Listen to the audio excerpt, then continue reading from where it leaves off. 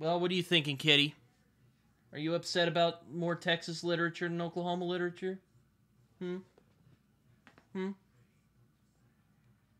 Are you think I'm just projecting? That's probably just me projecting. Cats. Hello, everyone. Britton here, also known as Some Okie Dude. Today on another episode of Britton Talks about an underrated book that no one is reading and Britton thinks people should go read because it's a pretty good book and he can't really find it anywhere else on YouTube, so I guess I'll just do it myself. I'm your host, Britton, also known as Some Okie Dude, and I am back talking about an underrated book. And the underrated book I'm talking about today is All Things Left Wild by James Wade.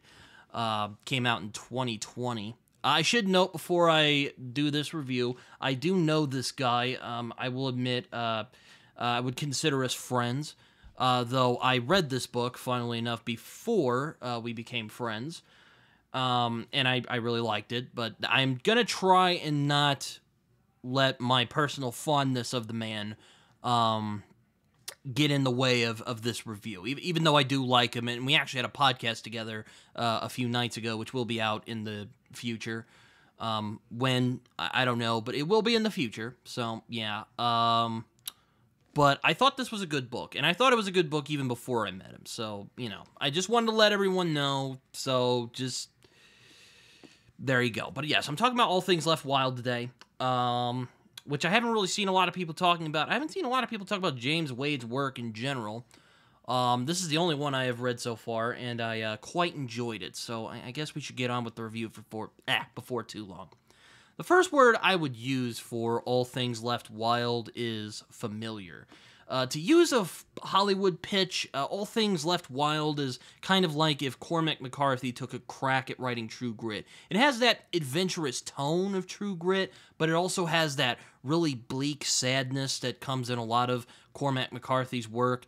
And it feels like a nice combination. It doesn't feel like he's, riffing from one or the other. Well, I should back up there, but I'm getting ahead of myself. James Wade crafts a familiar yet no less engrossing tale about a group of characters who go on a journey that will ultimately lead to their undoing. And while this book had flaws that held it back for me in a couple ways, I was very impressed with Wade's effort here. In this, he really proves that he's a very talented storyteller, and he has a very bright future ahead of him, if this was his first novel. Though he has written 3 since then, so I guess I shouldn't say that too quickly. There seems to be a fascination with Texas in the literary sphere, and there seems to be a lot of interest for writers to talk about Texas, and there have been a lot of great novels written about the Lone Star State, which causes no shortage of jealousy in a humble Okie such as myself. I mean, what do we got? Grapes of Wrath? The Outsiders? Give me a break. Anyway, books such as Lonesome Dove, All the Pretty Horses, hell, the whole Border trilogy, if you will, but mainly All the Pretty Horses. All the Pretty Horses takes place in Texas. Holes, 11/22/63, No Country for Old Men, I could go on. Have taken place in Texas or have been written about Texas and have been wildly successful. And All Things Left Wild has joined the tradition of excellent Texas literature. God damn it. Texas definitely has a unique history in comparison to the rest of the states. Well, maybe except for California. I mean, both of them were their own nations before the United States was like, come join us. We got some fun for you guys today. And All Things Left Wild really contends with that unique history of this state, as well as the ramifications of westward expansion. Though, of course, this is many years after the fact. Where I find that Wade really succeeds most in this book are with his characters. Many of them are haunted and conflicted, constantly anguished by the past and are attempting to run for it, and the man really has a deep gift for character voice and making these characters feel alive on the page.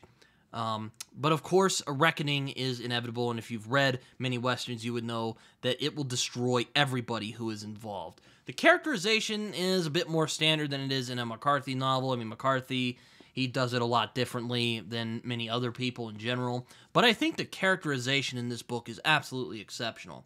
I especially enjoy how the style changes throughout the story. We see Caleb's narration is first person. Caleb is one of the main characters. Caleb Bentley is his name. And Randall Dawson's narration is in the third person, but third person limited. Both of them are vividly portrayed, and they feel very deeply human, with flaws and quirks that make them seem, like genuine real people. There's a deep tragedy that marks both of our main characters, and it's sadly for the same reason that their paths have crossed. And there's a theme in this story that goes around about how a wrong decision often loops back and ends up biting you in the ass a little later. And that's something that Caleb struggles with, that's something that Randall, and also about how the cycle of pain just continues and continues and continues until it really turns into a hollow shell of yourself. There were times where I wanted both of these characters to just abandon their past, to give up this journey, because there was nothing good that was going to come of it. But unfortunately, this book is a tragedy at its core, and much like a train wreck, you can't really look away. The side characters are also very compelling. They also deal with their own flaws and troubles throughout the story. I particularly like the young lady who joins Randall on her journey. She's a black woman who also has a history with Native Americans. And the Native American representation in this I thought was pretty well done, though I guess I am not one to speak. I am a pasty white guy at the end of the day. Wade is also not afraid to punish his characters in this, and my God, he punishes them. There are even points in this story where I went, my God, he is just relentless. Jesus, man. So be wary of the characters you fall in love with in this book. While Wade does a good job of mixing up the true grit type of story that he's telling here, and definitely adds a more tragic and sometimes often philosophical view, the main problem with this book that really held it back for me is that James Wade seems to crib a bit too much from his influences. Now, sure, that makes sense. This is his first book. He hasn't quite figured out all the kinks yet, but it still was a problem that kind of held this book back for me. The language in this is reminiscent of McCarthy, sometimes too much. I mean, let me read a little passage for you guys. Let me see here. Let me see. All right. Randall's frustration hung about him like mites on a cur, and the breeze moved the streamers, and he could see the blood on the wood where the man had refused his help. He wanted a drink, but the town made him uneasy. He was wary of the saloon and its hardened men who would stab a patron, and the sheriff who puffed his cigar and flirted with girls. And so instead he bought a clear bottle from a commerciante. You can tell me how to say that, James, if you watch this. Who insisted he also take a string of red peppers. I mean, very McCarthy-esque. If you're a fan of McCarthy, that might bother you. I know my friend Jason was bothered when I tried pitching him this book. But if you're not bothered by this, it's a really good story. Admittedly, this is something that Wade has admitted to. I mean, this is his first novel, like I said, so, I mean, cut him some slack there. Or if you don't want to, don't. That's fine too. But Wade has admitted to this. He understands. We talked about it a couple times before. And I think I would be safe to say that in All Things Left Wild, Wade hasn't quite found his voice as a writer yet. He has chops as a storyteller, and the story he tells here is a fantastic and very engaging one. But he can't really seem to escape his influences here. There are even McCarthy-like vignettes where the characters stop in town and meet this crazy priest who's basically lost the will to live.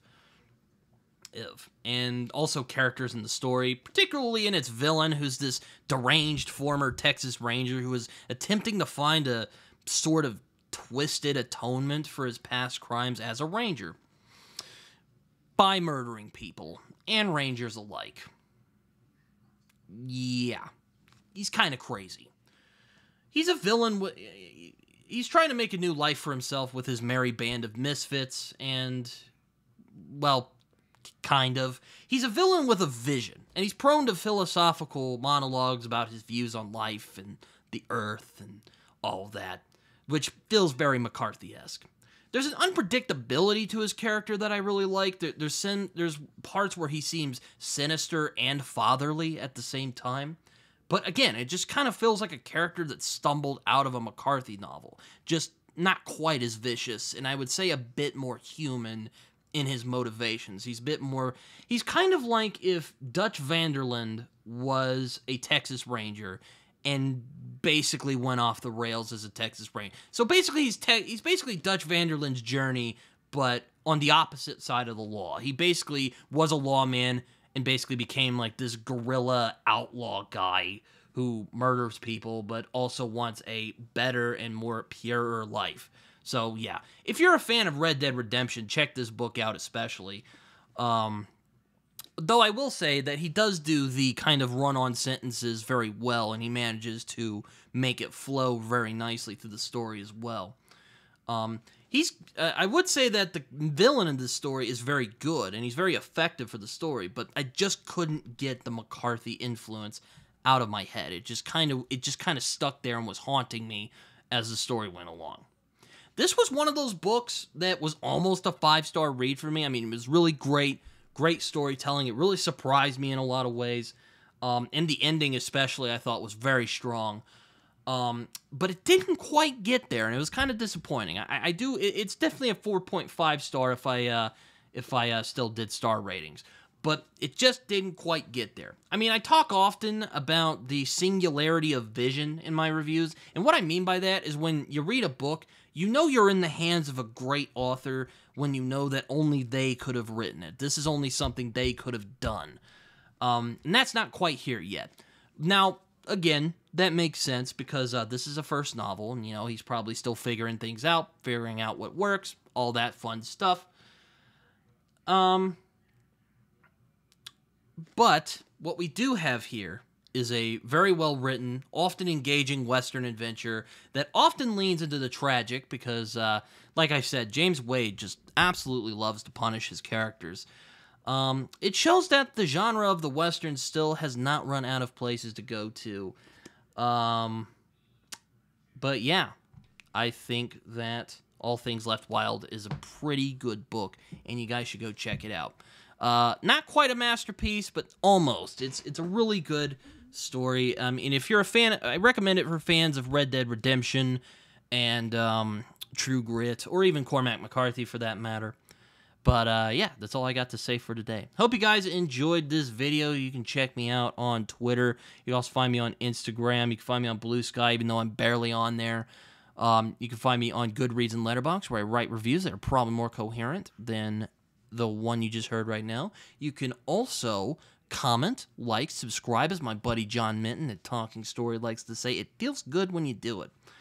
Might even give you a tingle. Just saying, might give you a tingle. All right, might be cribbing a little too much from John, but I think he'll forgive me. Also, I gave credit, so go away. Anyway, hope you guys liked this review. I enjoyed recording it. Until next time, see you guys later.